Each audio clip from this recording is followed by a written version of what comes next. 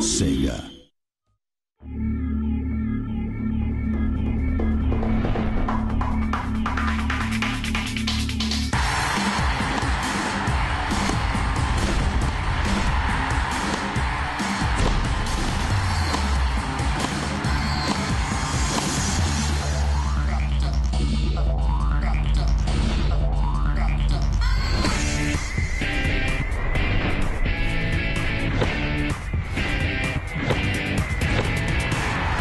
Well, one of the great things about Virtua Tennis is the ability, to play with some of the top players in the world. You also get to play in different locations, which are fantastic. We have Dubai, we have Shanghai.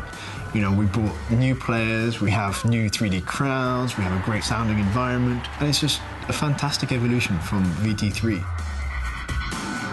The idea with World Tour is basically the users get to create their own character, and they basically take them through a career.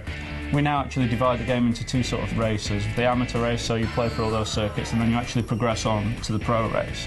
When you're in the amateur race, you play against lots of different characters who you're not familiar with. The atmosphere of the matches will be a lot more sort of subdued and quiet. And then as you progress into the professional levels, then you'll get to meet against the big name players, and you'll also get more of the atmosphere of the matches. Obviously, we looked at the roster of tennis players that we had from Virtua Tennis 3, and we wanted to update this. So some of the new players that you can see in the game are Murray, Djokovic, Kuznetsova, Ivanovic. They sort of enhance the roster that we already used to in Virtua Tennis 3, and it allows you to play with basically the latest players. So one of the additions to VT 2009 is the Tennis Academy, and the idea is that tennis pros, legends will come in and coach you, so people like Tim Henman will run you through the basics of shot, and you can learn all aspects of the game. And the idea being that you can work on one particular area and develop that play style, so if I want my character to be a fast runner, I can work on just those areas and my player will become a fast runner.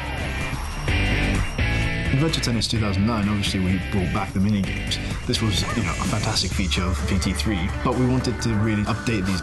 We basically reviewed all the games that we liked and had a little bit of a poll on which were the games that everybody liked the most, and we kept the 6 most popular ones, and then we did 6 new ones as well. So for anybody who loves the sort of meat defender crocodiles, we've actually taken that theme a little bit further and got to things like Zoo Feeder, where you're having to feed all the different animals with different fruits and foods. I think one of my favourite ones is probably Pool, which is actually a giant game of pool but just played with tennis. And this will be the first VT which you can actually play multiplayer online, so we're working to try and make all the games online playable, and you'll be able to play with up to 4 players, either turn-based or simultaneous, depending on what the game is.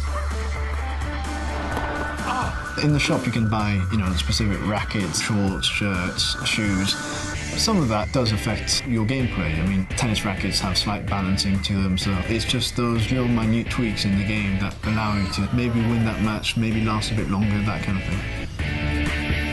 We've looked at all the stadiums and we've enhanced the look and feel of them. From a gameplay perspective, it still has that feel of VT, and it allows you to know that the ball will go faster on harder courts. You'll still get the sliding on clay courts, and that's one of the aspects of sort of real tennis that we have to bring into the game. And the brand new over-the-shoulder camera gives you a real sense of being inside the stadium. I think one of my favourite aspects of VT 2009 is that it still maintains the fast-paced arcade gameplay that we've all kind of grown up with over the years. We all used to play the original VT 1 and 2 on Dreamcast in the office. It's still got that feel, it's still fast-paced, it still looks gorgeous. You still get these big sort of epic rallies going. It still captures the same arcade feel that we all kind of grew up with the original VT 1 and 2. The last few years have thrown up some of the most dramatic matches. And you just had the crowd and the sound interaction was fantastic. So what we've done is created a full 3D crowd, but within that affects sort of key moments when you have a difficult rally, you don't know who's going to win, you're trying to outthink the player, and the crowd just goes completely silent. You just get that last shot in, you win, and boom, crowd gets up, you get that big rush, and that's just one of the moments that you just think, brilliant.